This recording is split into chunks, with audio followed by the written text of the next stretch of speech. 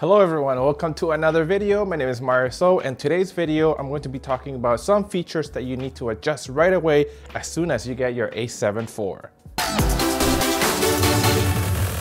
So welcome back to another video. If you're new here, make sure you hit the subscribe button for future videos similar to this video. I have other A7IV videos as well if you're interested, or if you are thinking about this camera, that you can find in the playlist right here. So I've been playing around with the Sony A7IV for about a week or so now, and here are some features that I think you might need to turn on before you start shooting with this camera. So let's jump right into it. So the first feature that you have to adjust, especially if you're still running the original firmware version 1, is to tell the Sony A7IV to not shut off because it thinks it's overheating, even after only been on for about 20 minutes just using the menus, which is something that I've seen in a lot of A7IVs right now. So the first feature is the auto power off temp setting. In order to get to that, you need to press on the menu button, then go all the way to the setup tab, and then from there go all the way to item number 9.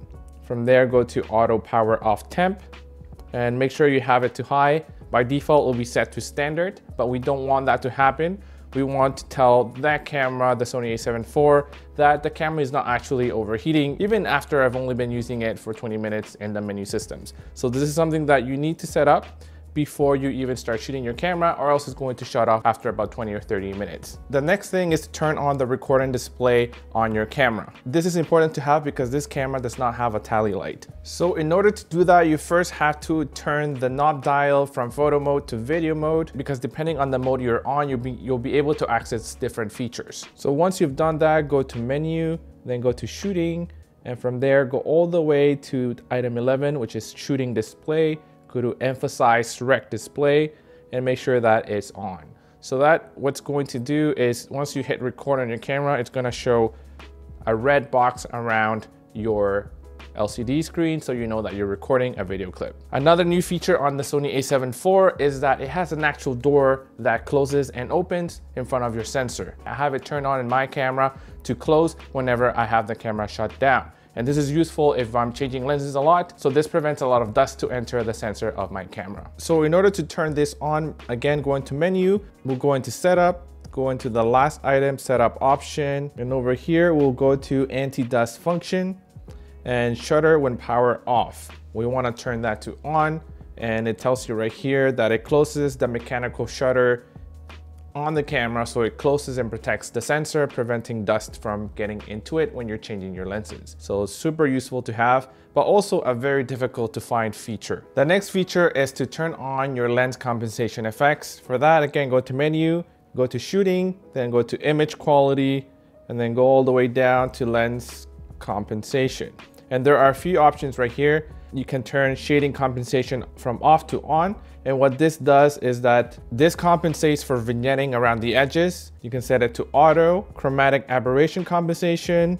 This reduces color fringing and chromatic aberration in your images. You can set that as well to auto, distortion compensation to auto, and breathing compensation.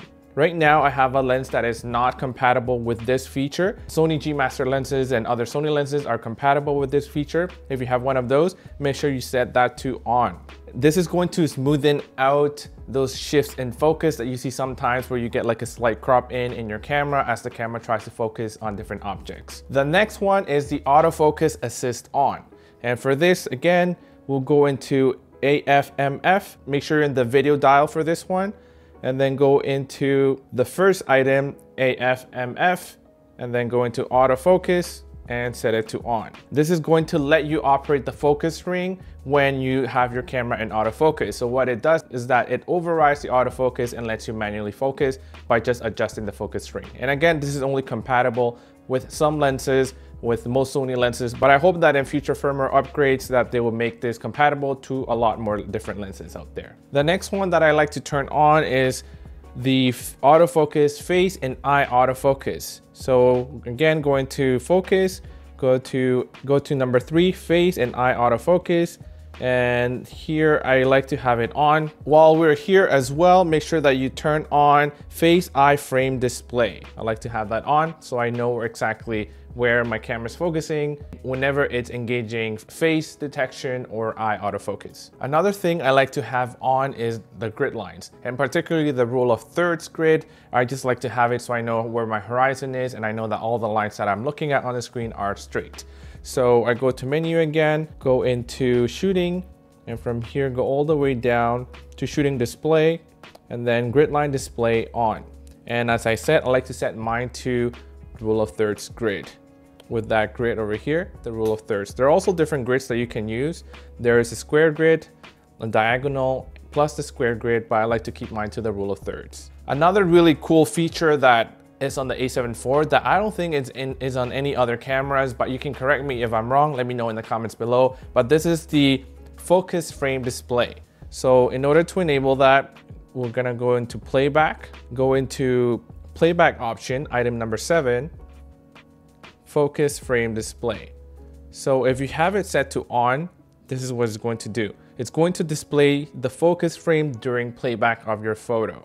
So let me do an example here, taking a photo. Once I go to playback, it tells me with that little green square where my focus was for this photo at the time of shooting it. And if you are out there shooting and you want to make sure that you're nailing your focus, this is a really good feature to have. And last but not least, one thing that I recommend you do is to play around with all of the functions and all the settings, and play around with the custom buttons as well. I really like the ability to access all of these features via the press of one of these custom buttons. And then depending on your shooting style, you may have different setups or different features for your custom buttons. So make sure you go through all of them. I'll be making a video about hybrid shooting and how I set up my Sony A7 IV. I'll link it up here on this playlist, which is all about the Sony A7 IV. These are all the settings that I adjusted when I first got my Sony A7 IV. You may have some other settings that you like to play with according to your shooting style. Let me know in the comments below which ones you were adjusting. I hope you learned something new and you enjoyed it. Make sure you hit the subscribe button if you haven't,